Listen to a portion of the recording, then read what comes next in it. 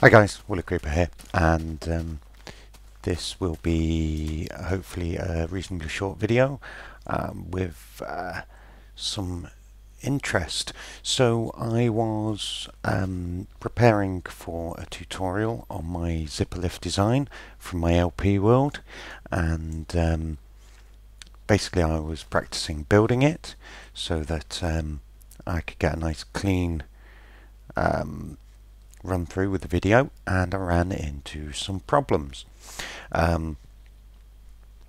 So I'm not going to go into great detail on the design, but basically the timing is done through a torch stack, and it's very quick.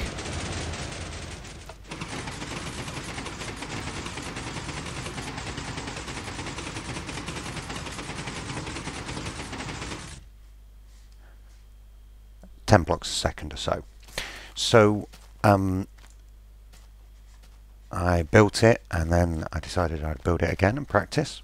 And this here is identical in design to that one, and I ran into an issue apart from the fact that I put a glass wall on. I was trying to make the thing work. Doesn't work. After trying to make it work, I tried again, and that worked. Very confusing. I tried it again over here, and that works also. This was to explain about the directionality of the torch stack, and I think some of the problems I've run into is to do with the fact that obviously torch stacks like this, the timing is pushing it a little bit, hence the reason why the north-south quirk actually matters in this design. I couldn't figure out why this version would not work, because it's the same design as the rest of them, so there's absolutely no reason why it wouldn't work. So I've scratched my head for a little bit and decided that what I might be experiencing might be something to do with the location of the lift. And so I decided to test this.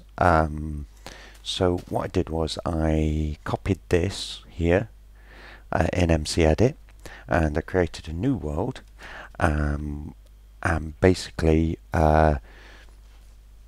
I replicated this design using an MC Edit schematic taken from this, and I laid them out in a grid, so I had one in a chunk basically.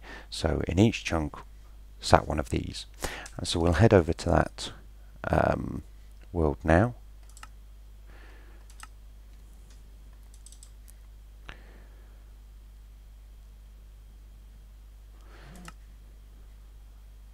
Okay, so this is a survival world, as you can see if I press F1, and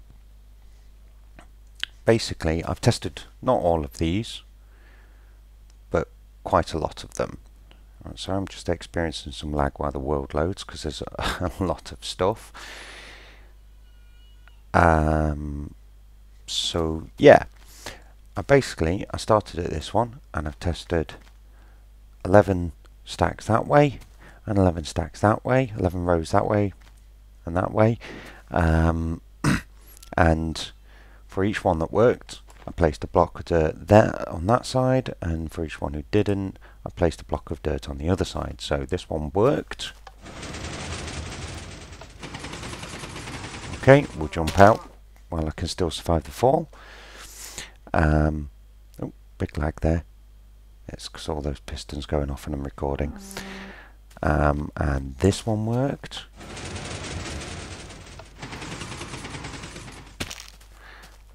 And then this one didn't work. And nor did this one.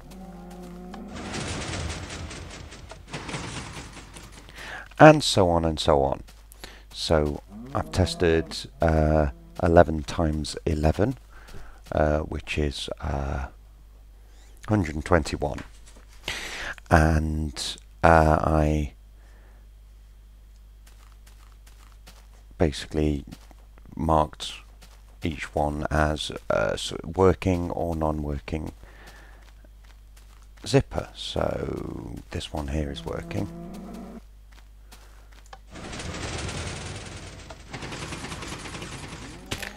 And so is that one, so is that one,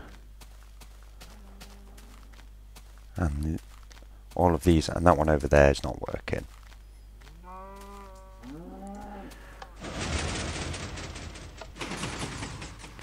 So I plotted those out on a grid, and we'll go back to Big Mesa to have a look at that, which is over here. And I've plotted them out here in coloured wool.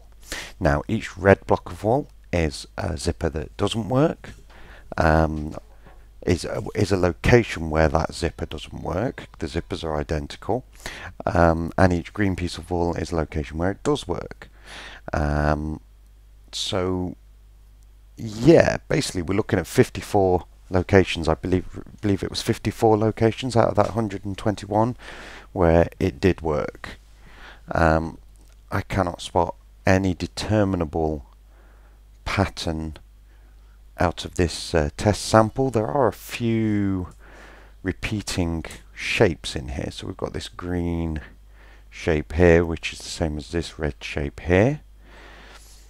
There's a few similarities, so this bears a passing resemblance to this, but overall it seems pretty random. So yeah, basically if you're using a torch stack, these sort of zigzag torch stacks, and you want to use it for timing, then you're really on a hit or miss as to whether it's going to work. I was very fortunate in my LP world, in which I seem to have built in a chunk where this works, and it's an assumption that it's the chunk that makes the difference, but in that test world, the zipper test world, they're all in the exact same blocks of the chunk, if you understand what I mean, because I just repeated the pattern by 16 in MC Edit using the clone tool. So the only thing that really makes any sense to me is that it's the chunk that is making the difference.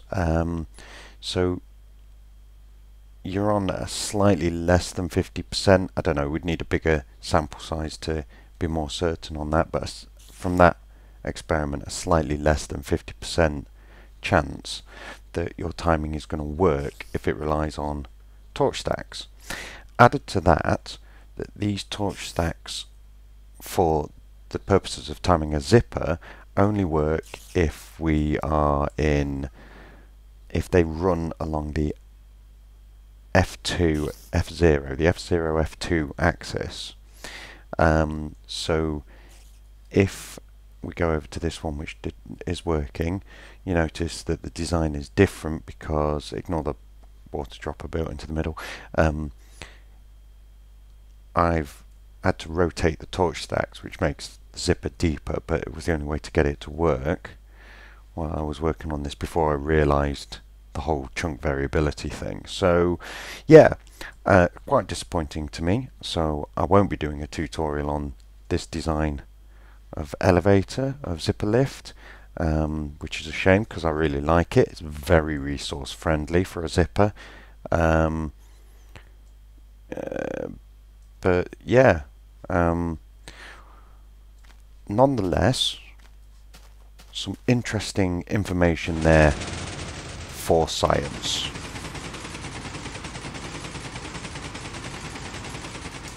At least I felt so.